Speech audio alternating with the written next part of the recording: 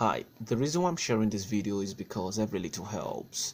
I believe somebody out there will need an answer to the same question that the information is in this video is going to be addressing.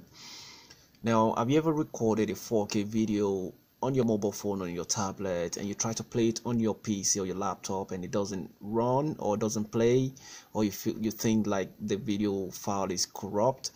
No, it isn't. It's just that your CPU cannot handle the file size from a 4K video. So I'm gonna be playing this video here. I'm gonna share this video. I've got two PCs here.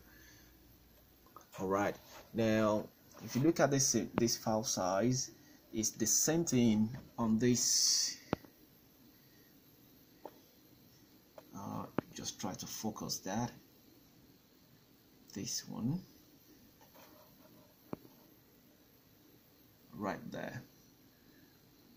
All right, so I'm gonna open this one first, the one on this file using Windows Media Player, and then I'm gonna load this one here similarly using Windows Media Player.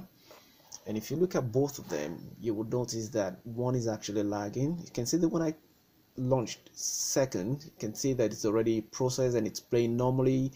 The voice and the video, they match, or the voice speed and the video speed, they match accurately. But on this second one, no, they don't match. The voice is already gone and the video is just coming behind. So this is because the CPU and the RAM on this PC, it's quite low compared to this one. Another way to say that is the specification of this PC here is different from the specification of this. I'm going to launch the system spec here by right clicking sorry here. See, this is still taking long to come up. So what I want to show you here is the spec for this. I think this one is already loaded.